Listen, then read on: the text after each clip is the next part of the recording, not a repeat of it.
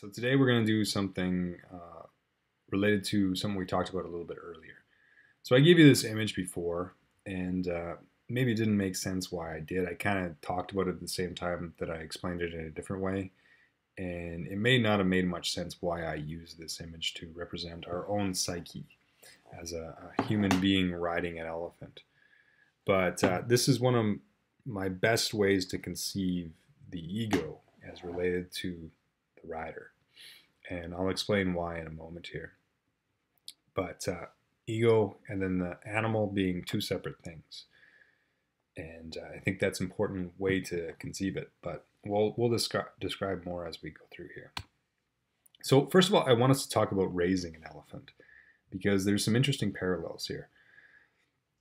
So if an elephant is born in captivity, just like a dog when you raise a puppy, is you don't try to train him in the earliest stages of their life. You have to wait a little bit of time. So a dog, it's usually around a year, usually a little earlier than a year if they're going to do any serious service. But an elephant, we have to wait a little bit longer. So it's usually 2 to 3 years is when before they start training them specifically for the jobs that they're going to be doing later on. During this period of 7 to 12 years, there's kind of a split in the middle, and we'll talk about this in a second. But there's a lot of discipline in this time. So lots of practice and discipline, practice of what they're going to be doing.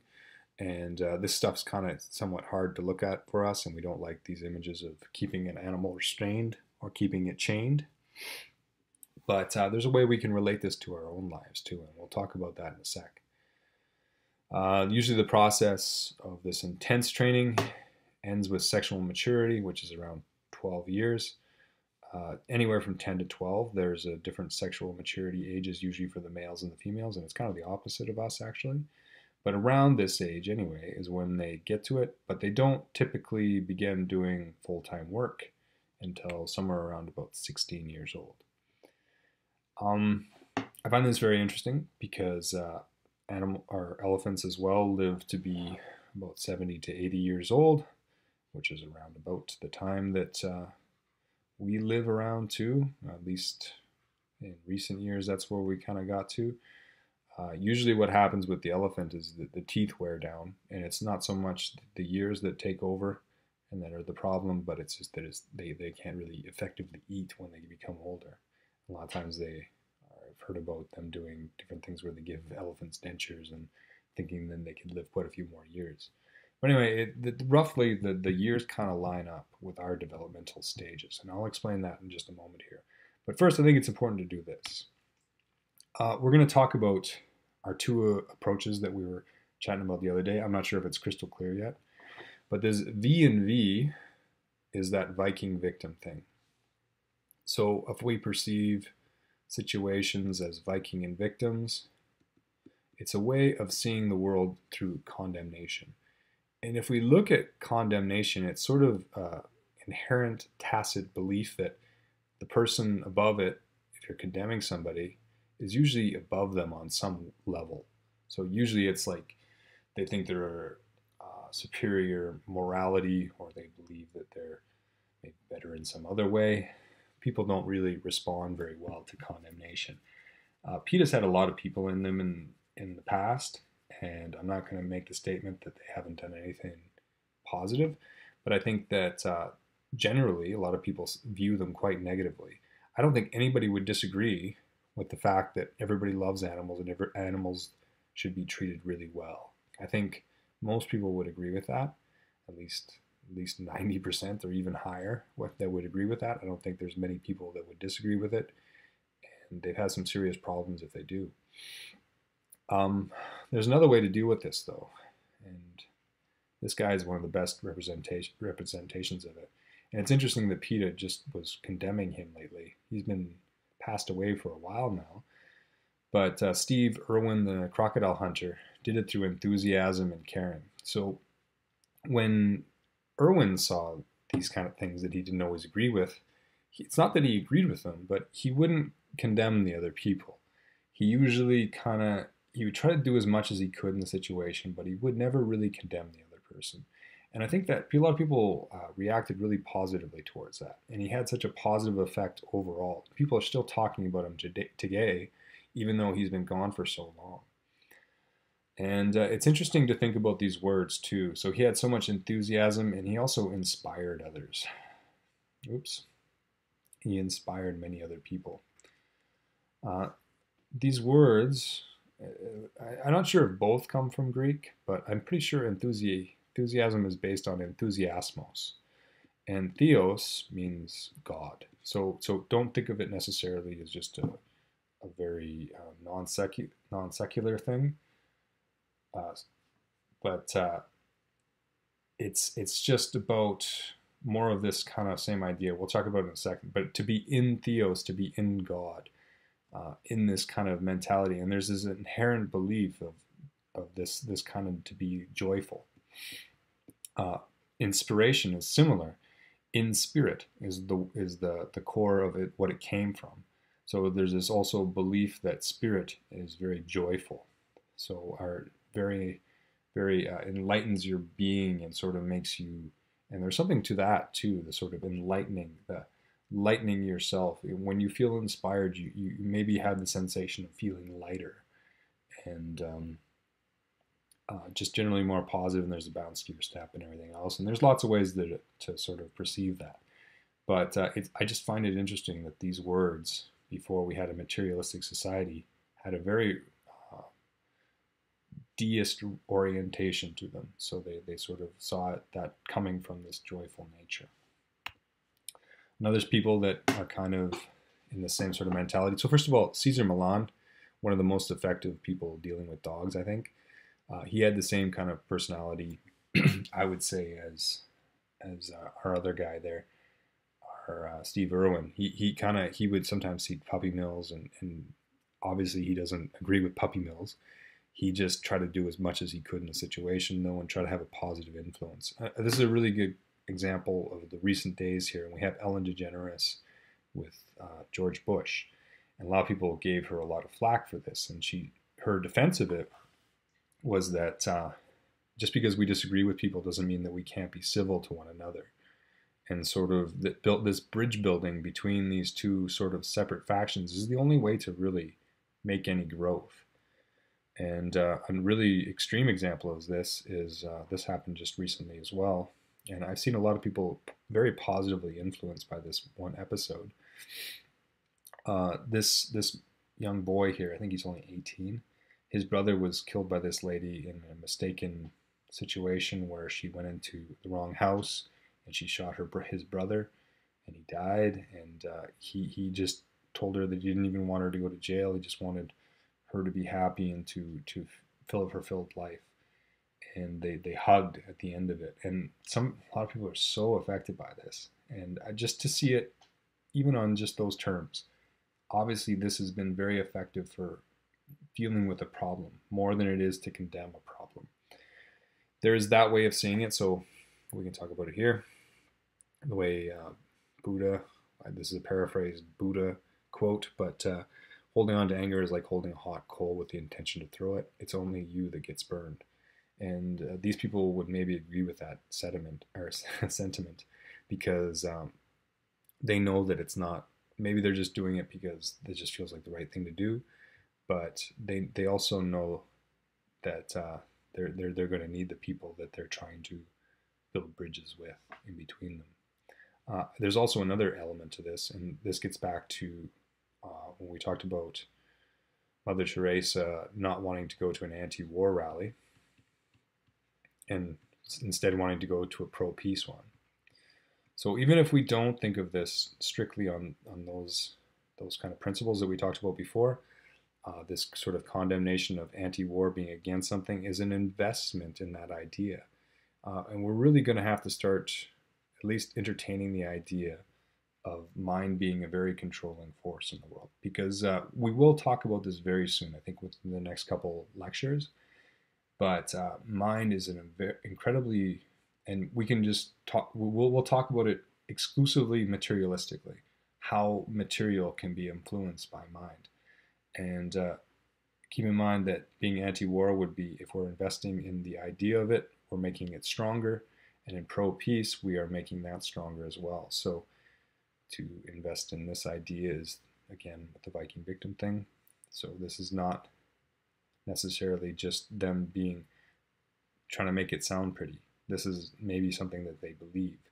And I don't think it's a coincidence that we hear this from a lot of people that have this sort of overall feeling of spirituality to them. And it's sort of an inclusive idea of everybody being positive, positive, joyful, sort of spiritual nature to them. So this is how we're going to conceive it. These sort of developmental stages that we've talked about all along are going to very closely parallel what we talked about with our elephant. So if we take a young baby, we take it from the age of 0 years, so when it's born, and of course it's developing in utero and everything else as well, but we're just going to start it when it's born. We're going to draw the first line at about 2 to 3 years. And this first stage is called delta. So during delta, there's these sort of very slow brain waves. So it's very, there's not extreme bouncing of it. It's very slow and very drawn out, sort of undulating lines going through it. And then when you get to 2 to 3, it kind of switches. And what I'm going to try to ask us to jump onto here as far as developmentally is that's when this sort of part of the mind gets sort of fully developed, and it sort of becomes more subconscious rather than conscious. So delta is this stage up till 2 to 3 years, and there's some really interesting work by people like Brené Brown, which talked about a kid doesn't really see himself as an individual during this stage, but I'll leave that to her. If you want to be more interested in it, you can do the research. It's sort of this hive mind mentality up to this point, but it switches at this point to theta. So theta is a little bit more. So there's a little bit more extremes of the ups and downs, but it's still pretty slow. It's pretty laid back. When it switches up to this next one, this is going to be 7 years. And this is very emotional time in the kid's life. Very impressionable age, I'll say. And we're going to talk a little bit more about that in just a sec. But this is when the limbic brain is developing. So the mammal brain. Kid is a pretty innocent kid. They're not too confrontational at this point.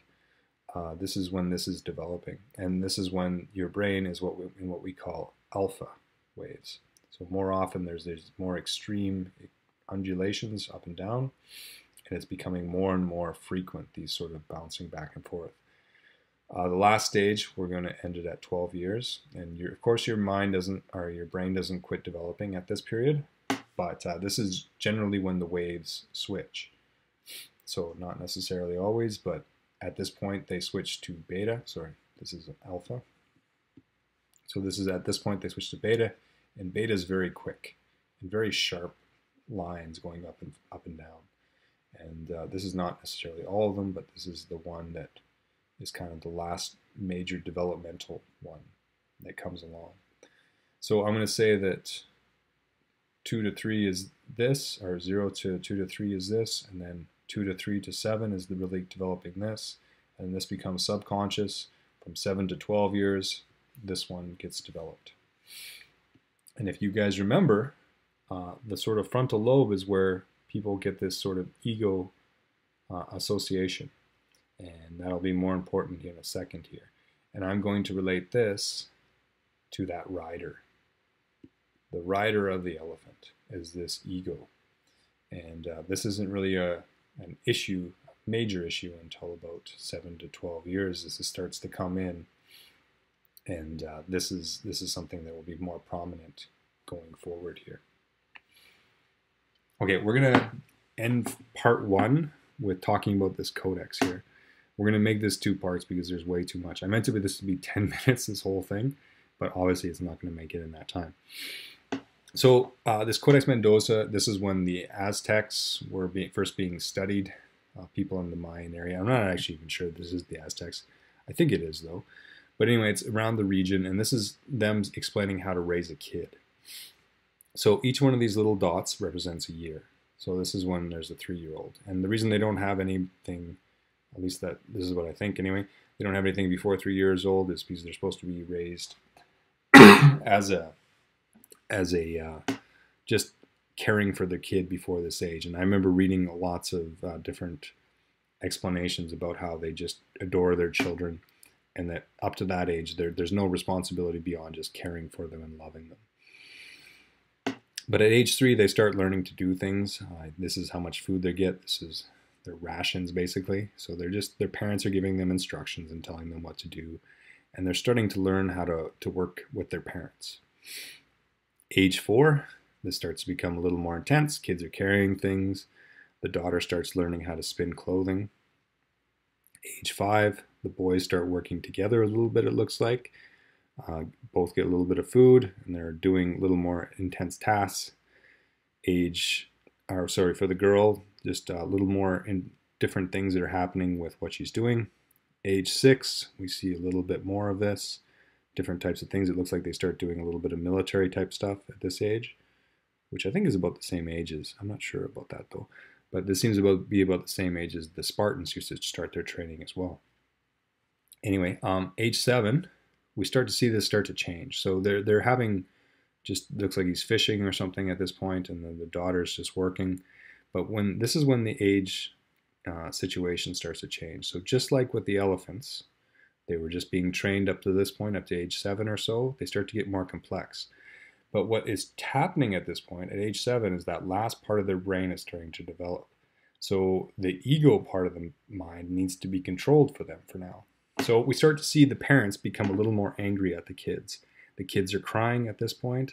This is agave cactus. They get attacked with agave cactus if they do anything wrong. And we can see this escalating. So here's age 9. The boy's being stripped down naked. Looks like he was stripped down here too. But he's being poked with the cactus here. And he's being also, it looks like he's got a blindfold on. And his legs are tied. So it's becoming more humiliating, more aggressive. There's the mom yelling and poking her with a cactus. And then at age 10, the dad is attacking the boy, hitting him with a stick, it looks like.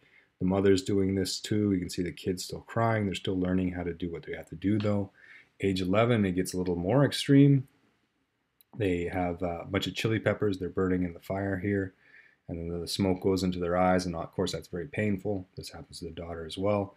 Age 12, more of this. So the dad doesn't look as upset anymore. The mom doesn't look quite as upset. But they're still being embarrassed. And you can see the daughter, it looks like it's less so completely now. Starting to learn about the stars. I think this is supposed to represent the stars. But he's being stripped naked and put out into the field. I'm assuming this is just to embarrass him, but another way of punishing him. And then you notice at age 13, this completely changes. The kids are just working. Now that they have complete control of their sort of ego part of the mind. This is age 13. They start just doing their job. The parents are again nice to them. And they're ready to be workers in the world now. Age 13, 14, and then I'm assuming so forth, and then they'll become members of society. But this age from 7 to 13 is that developmental one where the ego becomes involved. And you can see the parents being very harsh at them during this time, just like we were harsh to elephants during that developmental time. And people call this breaking spirit, but also I don't think this is necessarily, being a worker isn't necessarily a bad thing. I know a lot of people that work all the time, and that's the safest time they feel is when they're working and doing something, even if it's just doing little tinkering type work. It's they need to keep themselves busy because or else their mind kind of their sort of ego comes involved.